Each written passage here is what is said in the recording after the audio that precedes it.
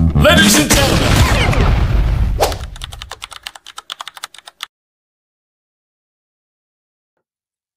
this episode is sponsored by Advanced Skills Company, the official agent of JPI Healthcare in Iraq. I personally use the products of JPI Healthcare in my clinic for years now, and throughout the years, these products have been amazing in terms of providing excellent image quality at the lowest radiation dose possible, and they are durable, reliable, and efficient.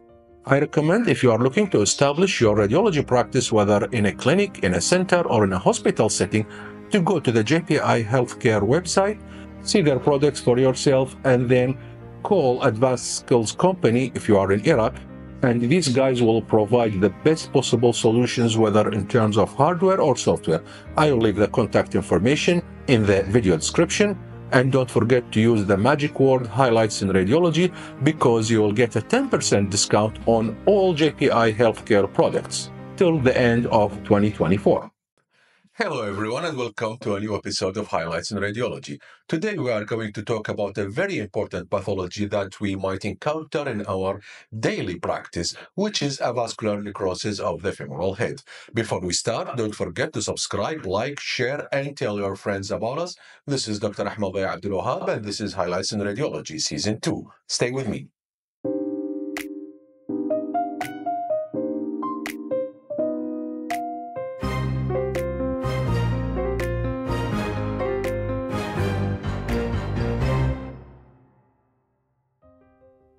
Avascular necrosis of the femoral head represents a region of dead trabecular bone and bone marrow extending to the subchondral aspect of the femoral head. Etiology can be either due to traumatic or atraumatic. Traumatic AVN, which is the most common type, is seen in about 10% of non-displaced femoral neck fractures and up to 30% of displaced fractures and 10% of dislocations. On the other hand, atraumatic avascular necrosis of the femoral head is associated with corticosteroid use in up to 25% of cases.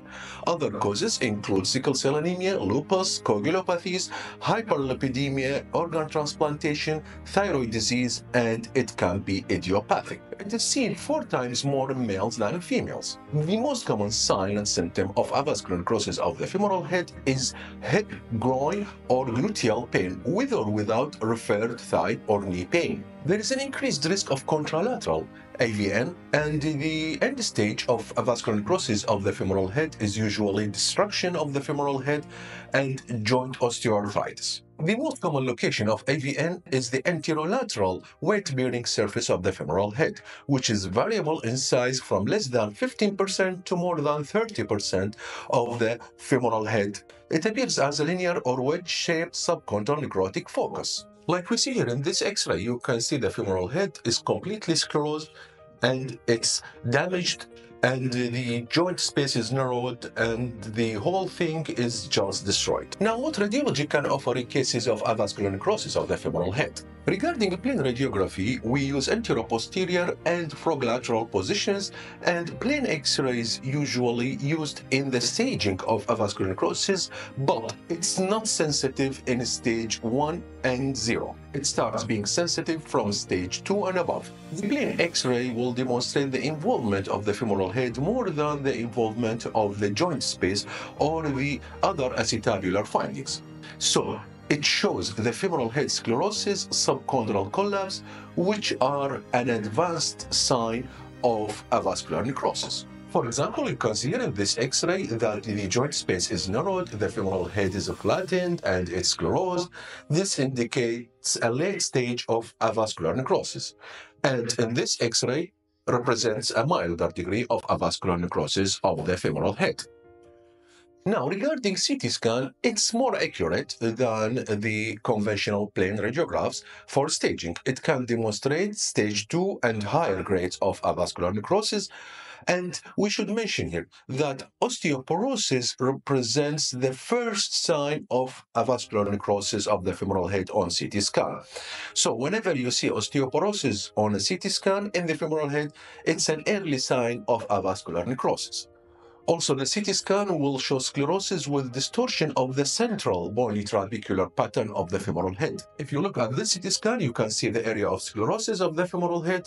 And if you look at this collection of different patterns of avascular necrosis of the femoral head, from mild to moderate to severe, in this CT scan, you can see the femoral head completely collapsed, disorganized, disoriented, with osteoporosis. And if you look at this CT scan, you can also see some signs of avascular necrosis of the femoral head, including some subchondral sclerosis. Now let's talk about the golden standard in the diagnosis of avascular necrosis of the femoral head, which is obviously MRI. On T1 weighted imaging, we will see hypointense peripheral band outlining a central region of bone marrow, which represents the interface between the necrotic and the reparative zones, with or without hypointense area of bone marrow edema, which may involve the femoral head and neck. Hypointense joint diffusion also may be seen. Remember, we are talking about T1 weighted imaging.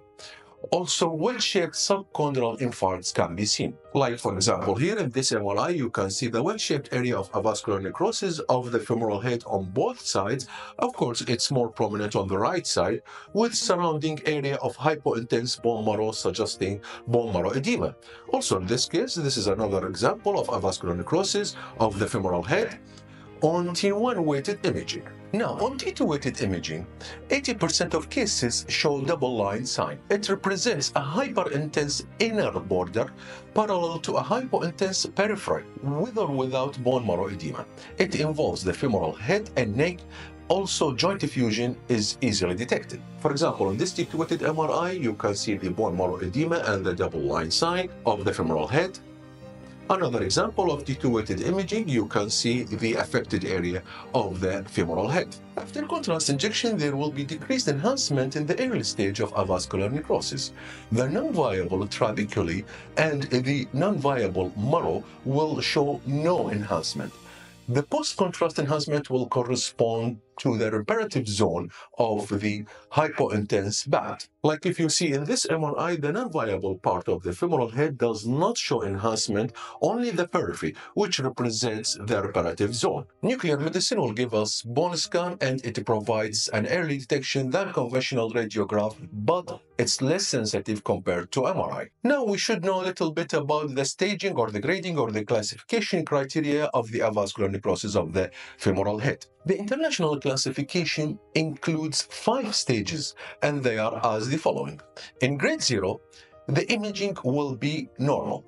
It's seen only on bone biopsy, which will show some osteonecrosis. So we don't see stage 0 avascular necrosis of the femoral head. It's seen only on bone biopsy. In stage 1, there will be positive bone scan with or without positive MRI. Like in this case, all you can see is just a little bit of bone marrow edema on this T2 weighted MRI. This is probably stage 1 avascular necrosis of the femoral head. In stage 2, there will be mottled femoral head with sclerosis or cysts or osteopenia on plain radiographs, with no collapse, with positive bone scan and positive MRI. Like we see on this X-ray, you can see the subchondral mottled appearance, the sclerosis with preserved outline. Also, you can see on this T2 weighted MRI some subchondral bone marrow edema with some mottled appearance. Very nice example on T1 weighted MRI. You can see the mottled appearance of the femoral head with preserved outline. Another example we can see here of the mottled appearance with the preserved outline. And again, another example you can see here, the femoral head shows some mottled appearance, some irregular signal intensity of the outline, but the outline is preserved. Again, on the sagittal view, you can see the same findings. Now, on stage 3, we will see crescent sign lesions with depression of the femoral head articular surface. So, whenever you see irregular femoral head outline, or whenever you see a depressed femoral head, this is immediately stage 3 and more. For example, let's see here on this X-ray, obviously the femoral head is showing an irregular outline, so this is stage 3. Again, you can see on this MRI the irregular femoral head. This is the crescent sign that we're talking about.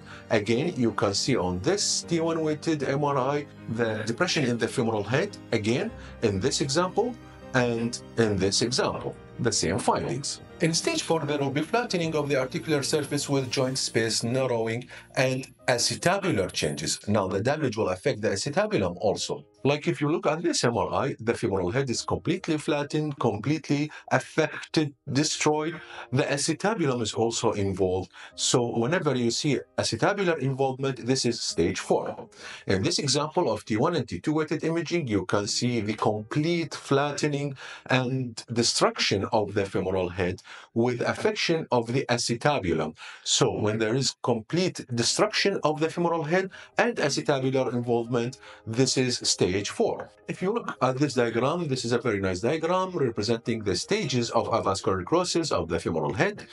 This will be stage 1, which is just bone marrow edema. There is nothing else wrong. Stage 2 will start showing some abnormalities at the superior-lateral surface of the femoral head. In stage 3, there will be some cortical depression, and in stage 4, there will be flattening with affection of the acetabulum. So, for stage 1 and 2 of avascular necrosis of the femoral head, the treatment is usually core decompression. As we see in this diagram, we make holes in the femoral head to increase blood supply to the bone at risk. So what is the differential diagnosis of avascular necrosis of the femoral head? Well, the list here includes osteoporosis of the hip, degenerative arthrosis, fractures, metastatic disease, infection, and osseous contusion. First of all, transient osteoporosis of the hip. In this case, we will see osteoporosis of the femoral head and neck, and it resolves usually over 10 to 12 months. It might show involvement of the acetabulum and the femoral side of the joint. Like you see in this example, there is diffuse bone marrow edema of the femoral head and neck. Again, in this example, there is bone marrow edema of the femoral head and neck with some involvement of the acetabulum. The second differential diagnosis is degenerative arthrosis.